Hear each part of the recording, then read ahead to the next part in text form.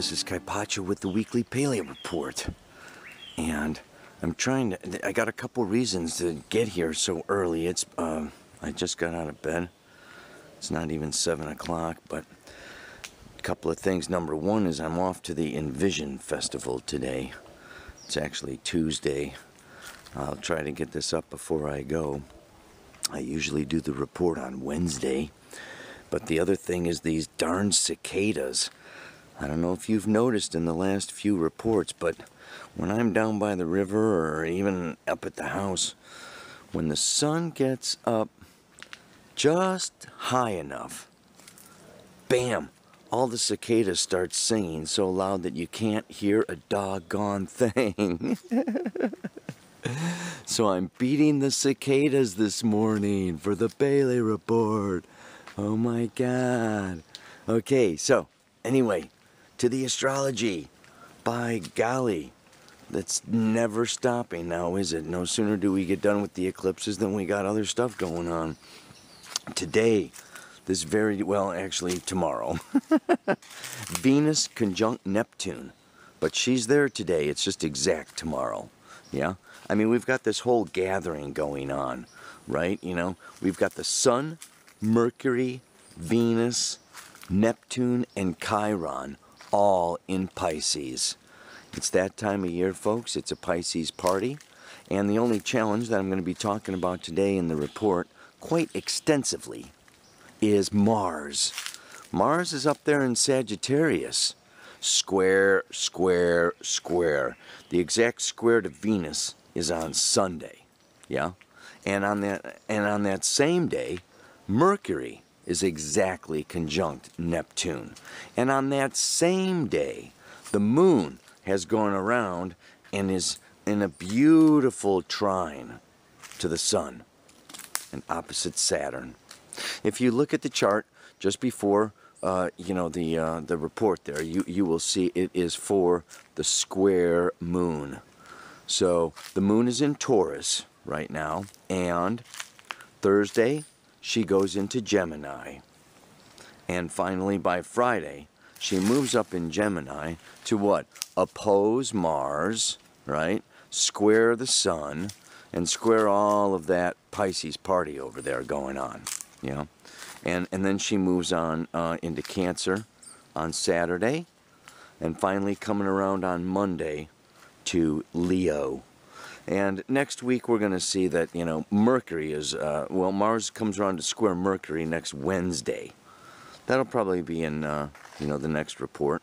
But for now, I'm going to just run back to the house. This is just a little path across the street from my house. But, I got to pack up and hit the road. So, just thought I'd come out and give you some green.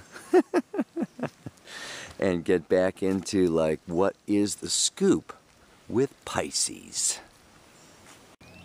Okay, good morning. Don't know if it's morning where you are, but it's morning here. I gotta get right down to it. Gotta pack up and get out of here. So, Pisces. Let's look at Pisces, the 12th sign of the zodiac. End, finish, close, complete, but it rules the collective unconscious, which is the infinite potential and infinite possibility, out of which everything comes. So it's the alpha and the omega, the beginning and the end, both the innocent and the open and the pure, and then at the end it's the time to let go and release and return, having either completed the job or not, but it's over, it's done. So there's also this process of releasing and surrendering that we have to do with Pisces. The 12th house in Pisces is associated with the collective unconscious. The collective unconscious, kind of brought up, initially by Jung, is the storehouse of everything that people avoid and deny and escape and just kind of suppress. And, it's just like Pisces actually rules garbage men and sewage workers and things like that. You know, it's just like really this place where we're not all there. We're not all awake. We're not all in it. It's like the cellar. Okay, you know, when I do chart readings and things, if you were born with planets in the 12th house, you know, it's your very inner world that you are sometimes, well, mostly unconscious of, because it's just been really kind of put down, put away. And it's also what? The collective unconscious.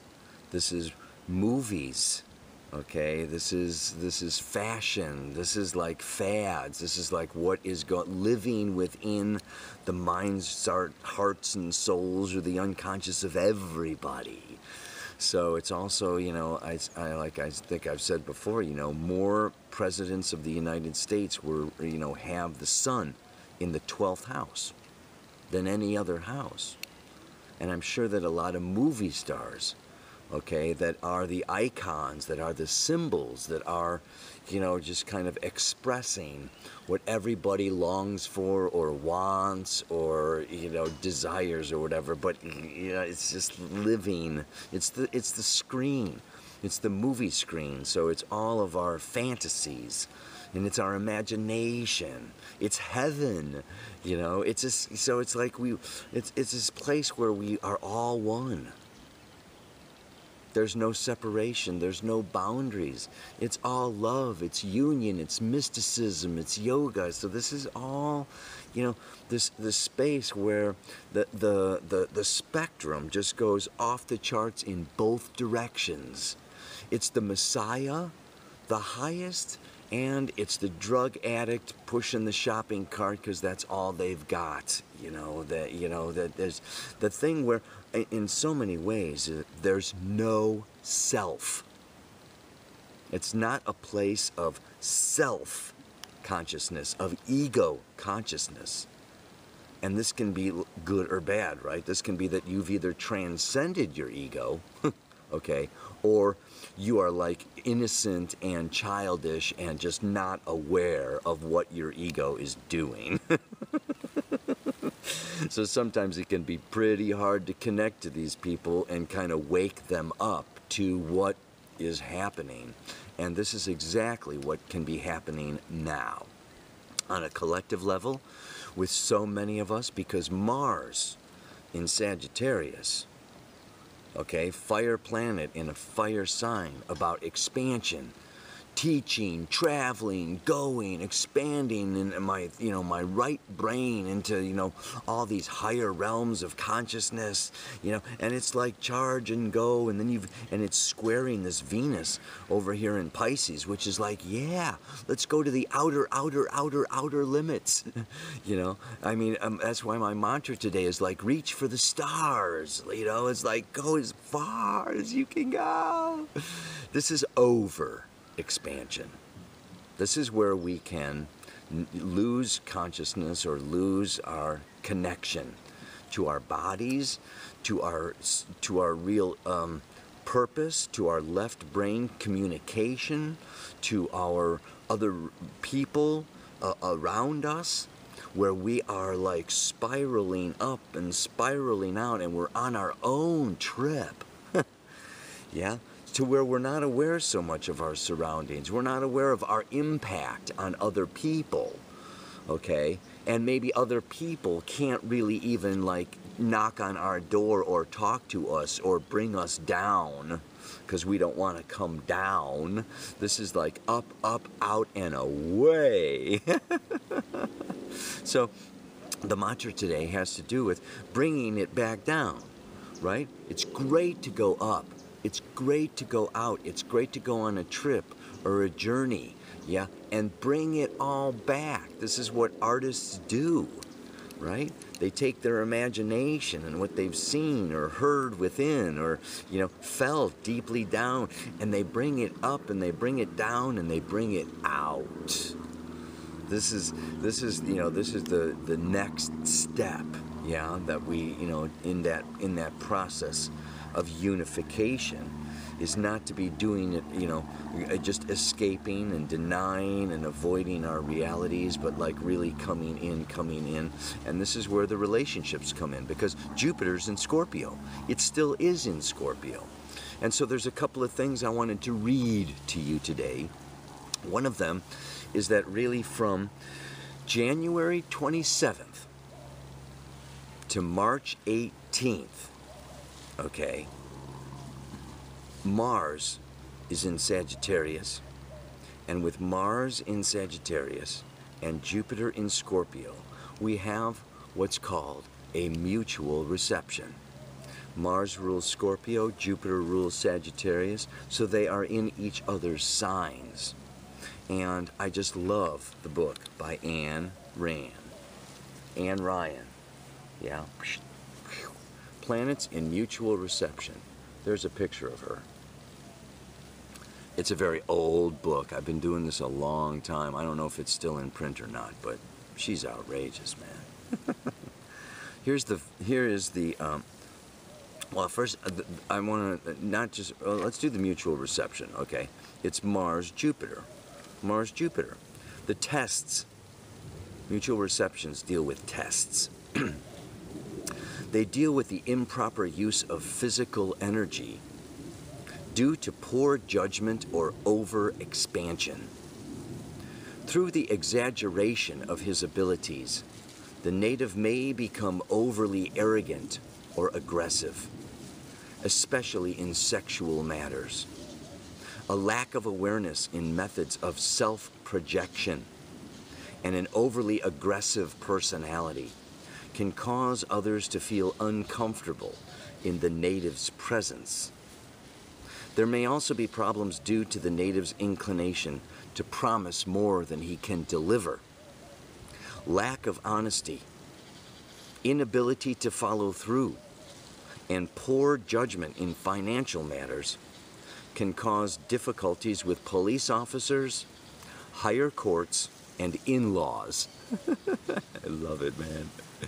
Extended self-indulgence in food and drink can cause health problems, particularly with the liver. You know, Jupiter rules the liver. Due to the lazy nature of the trine, an attitude of, I know I can do it, so why bother, often prevails until these energies are properly balanced. Once this balancing has been accomplished, there will be opportunities for higher education, foreign travel, and religious growth through self-mastery. I find it very interesting that the guy is coming around to collect the garbage. Wow. Just as I was talking about the 12th house Pisces and the garbage man. Anyway, okay, I need to go have some orange juice. I want to wrap this sucker up. I think you can see, I mean, I like to read some of the things that it's easier for me to, you know, I don't want to be pointing out or have people say, oh, you know, Kaipachi got down on, you know, these people today. If you read it from a book, it's a little more objective, but you get this idea. Too much. Too many drugs, okay? Too much escapism. Too much denial. Too much arrogance. Too much self-indulgence. Too much like, I am the greatest, I am the teacher, I am the guru, I know it all, I, me, blah, blah, blah, blah, blah. This can just like get to the point of, you know, people can't talk to you, people can't relate to you, people can't. So, you know, the mastery comes, and this is what Jupiter and Scorpio is about, self-mastery. It's having boundaries, having limits. I know that I've done enough, or that I am like, you know, overextending into your space, into your world.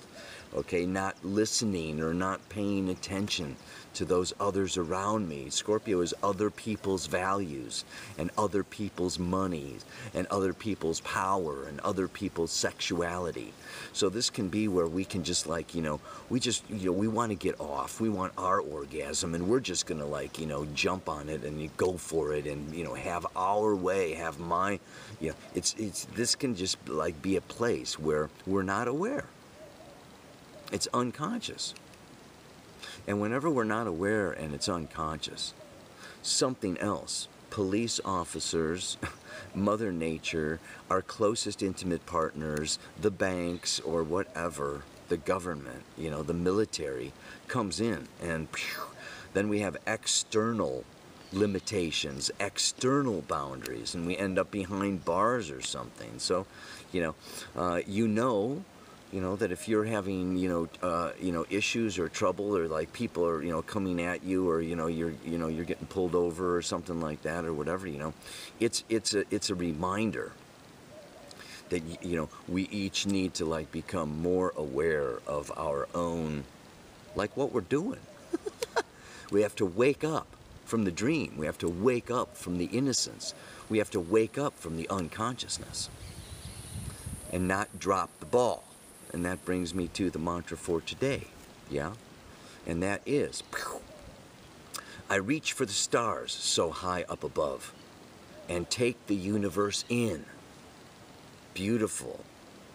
Imagination, medicine, however you want to look at it, meditation. We go up and we go out and we take it all in. And we see it from the eagle eye, and we see it from that higher perspective. Not losing myself or dropping the ball, I return and share all I've seen. It's the coming down.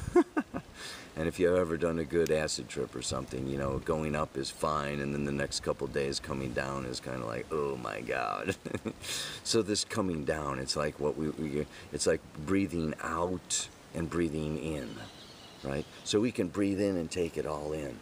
But then we want to breathe it out, we want to share it, we want to give it, we want to create with it. We don't want to get lost out in the stars or the universe and do unconscious things that, injure other people or abuse other people or abandon other people because we're lost in our own trip and our own journey. We want to just like, kind of do this thing where we're always checking in, checking out, checking in, checking out, breathing in, breathing out, and not getting too much in and then again not getting too much out. That's what the mastery is about. And that's what can happen, during this time period with this, the Mars Jupiter. It's not over now. Like I said, it goes on until March 18th. But it's really strong now with the Mars square Venus, Mars coming up to square Mercury. It's like, whoosh, yeah. So, just a little something for you to contemplate these days. As you go off and play your music and have some fun and chill out and get lazy and sleep too long, which it's all good. Just come back to us. Come back to each other. Come back to the world with the wonderful gifts you've discovered. Namaste. Aloha. So much love.